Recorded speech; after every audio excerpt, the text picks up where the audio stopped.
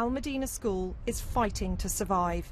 Its principal, deputy principal and head of administration have resigned. It's accused of having been taken over by Islamic hardliners. 3 government agencies are investigating. The government could shut it down. 3 of the school's governors have decided to give their first interview after weeks of allegations in the press. Much has been made of the school's dress code and the fact that female teachers are required to wear a headscarf or hijab.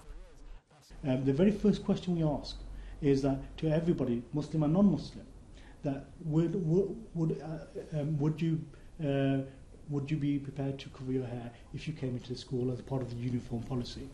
And as to this date, all those who have come to that interview point, none of them have ever refused. Even those who have succeeded and got a job, and those who haven't. Why should they have to wear a headscarf if they're not Muslim? Let's just talk about uniform.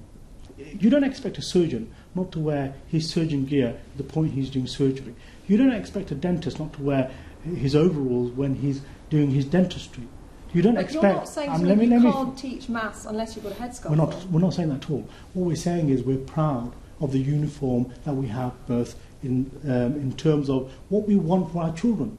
How do you know that there aren't women who are brilliant teachers who are not going to come and teach your school because you require them to wear a headscarf and they don't want to wear a headscarf? As an organisation, do we not have the right to stipulate our code of dress? We have chosen and we have sat down, and this is the code of dress that we have adopted. If we look at an air hostess, for example, they may be required to wear certain headgear. The female air hostesses wear a different code of dress to the male ones.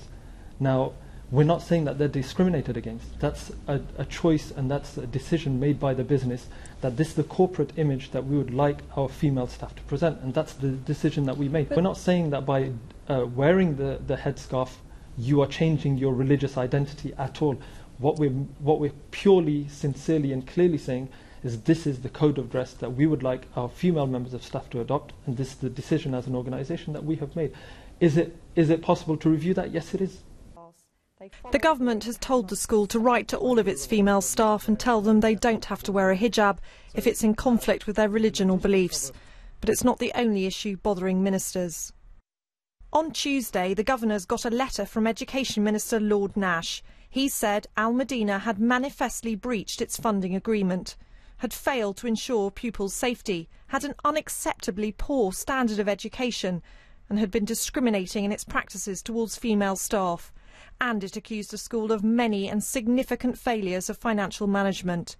Lord Nash has given them 3 weeks to comply with 17 requirements.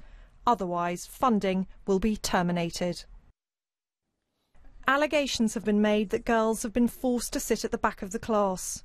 Nobody is forced to do anything in this school. The allegations are unfortunate, but when it comes to the seating arrangements in the class, what we don't do, we don't have a boy-girl seating arrangement. The way the classroom is designed, all of our children are treated equally. We have girls sitting at the front and at the back. We have boys sitting at the front and the back. There is no discrimination going on in the school whatsoever.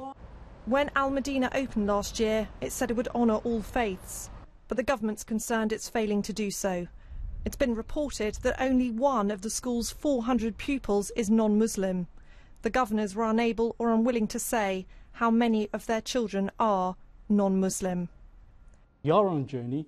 There are things that, yeah, by all means we have to improve, and we know that. But like everything else, it takes time. It takes time to nurture a flower. We're just coming out of a seedling point.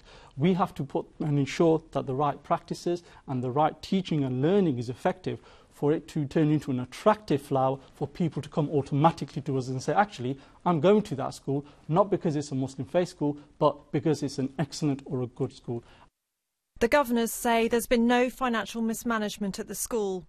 They're expecting that Ofsted will find the teaching inadequate, but they believe they can turn things around.